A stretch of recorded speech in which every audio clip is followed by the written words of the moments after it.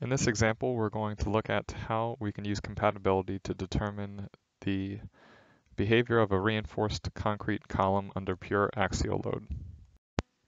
We'll start by choosing a strain for the column. This strain will occur in both the concrete and the steel. We'll next use the stress strain curve for each material to find the corresponding stress in both the concrete and the steel. Next, we'll use the respective cross-sectional areas for both the concrete and the steel to calculate the force in each material. And finally, we can add these forces together to find the total force in the column. We can repeat this procedure for different strains to find a strain versus load response, and we can also work either way. So if we're given a force, we can work our way back to strain. But in this example, we'll work from strain to force. The first thing we need to do for our example is determine what material curves to use. So we'll be using a simplified stress strain model for concrete based on work done by Todeschini in 1964. And we'll be using an idealized steel stress strain response where we will be linear elastic and perfectly plastic. We were given a number of parameters in our problem description. So we were given that we have 4 KSI concrete. So with that 4 KSI, we were able to find our EC of 3,600 KSI. And with this, we can find our epsilon naught of 1.71 times 4 KSI divided by 3,600 KSI to give us 0.0019. We can use this value with our expression from Todeschini to relate stress to strain for our concrete. For our steel, we're using an elastic perfectly plastic model, and we were given our modulus of elasticity for our steel is 29,000 KSI. Our yield strength is 60 KSI. So then we can, and that we were also given our yield strain of 0.00207.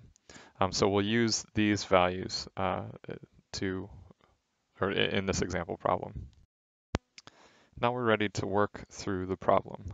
So we'll start in our general procedure by picking a strain for both the steel and the concrete. So these will be equal, and we'll start with a strain of 0.001, and we'll start with strain and compression.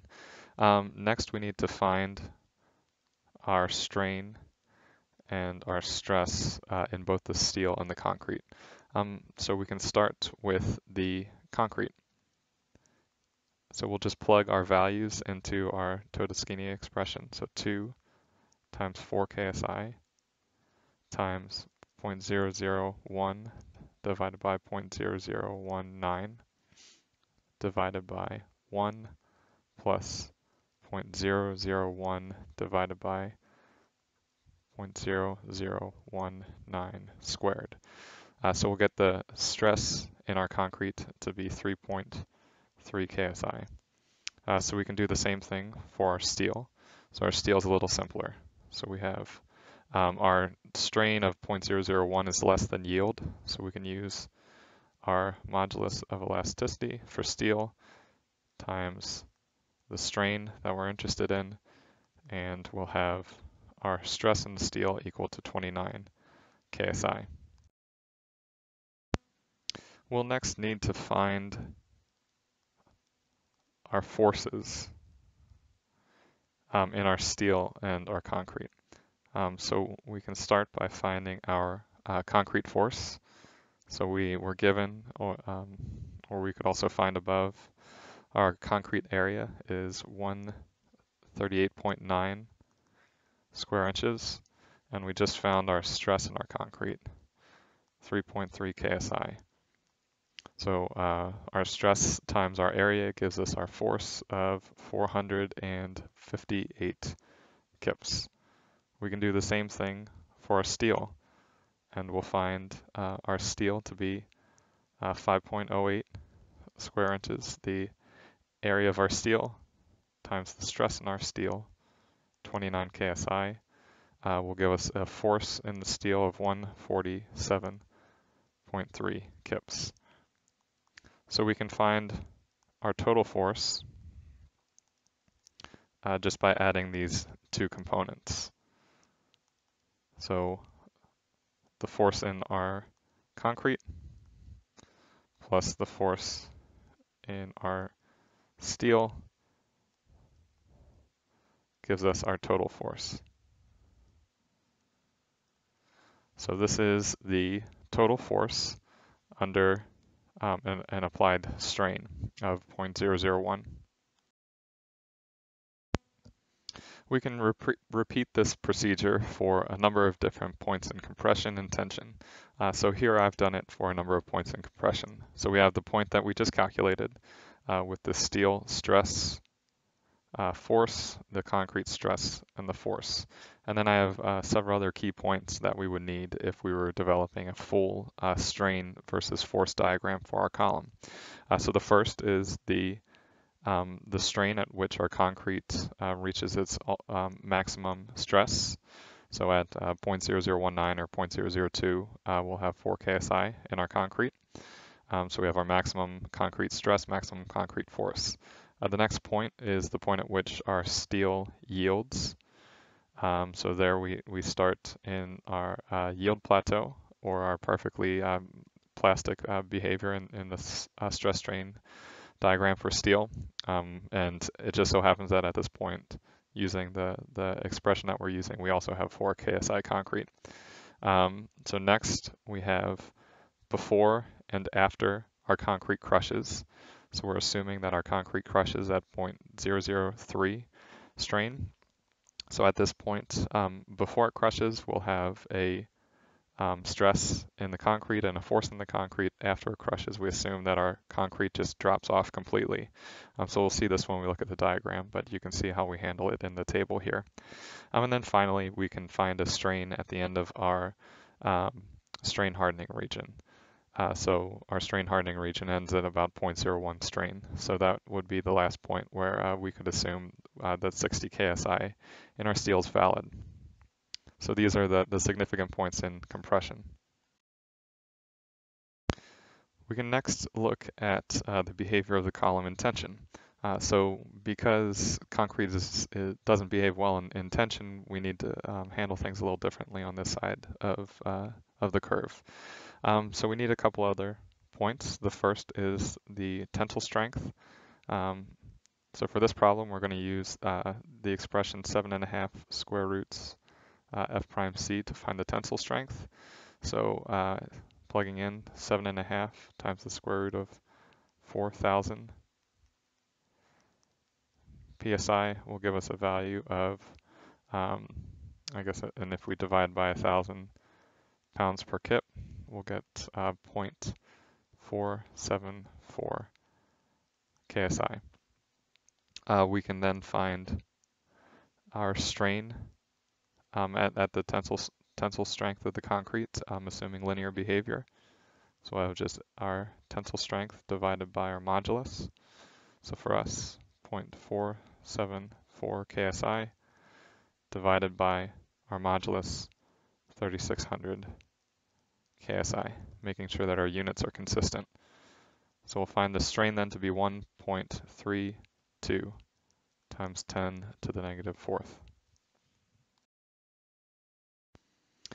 So you can see that this point is the first point in our table. So this is the strain at which our concrete fails in tension. So we can use the same relationships we did above to find the stress in the steel and the stress in the concrete at this point, and then use our areas to find our force in the steel and force in the concrete, and then combine them to find our total force in the column. So at this point, the concrete will crack and it won't contribute anymore to the strength. So what happens is we'll have some plastic deformation as we go, or as the load transfers from the concrete and steel to the steel itself. So what we can do is we can find the strain in the steel after cracking by taking the load that we have at cracking and dividing by the area of the steel and dividing by the modulus of elasticity of the steel. So for us, we have the load at cracking is 85.4 kips, and we're dividing by the area in our steel, 5.08 inches squared, times our modulus of elasticity in the steel, 29,000 KSI, which will give us a strain of 5.8 times 10 to the negative fourth. So you can see that we won't pick up any more load as we're moving from our strain of 1.32 times 10 to the negative fourth to 5.8 times 10 to the negative fourth. But you can see that the force is transferring from the steel and the concrete to just the steel itself. The other significant points in tension are the yield point in tension, which is the same as the yield point in compression, and then the end of our strain hardening region. So after we have these points, we have the complete curve for our tension side. So this is what our complete curve looks like for our column, strain versus load.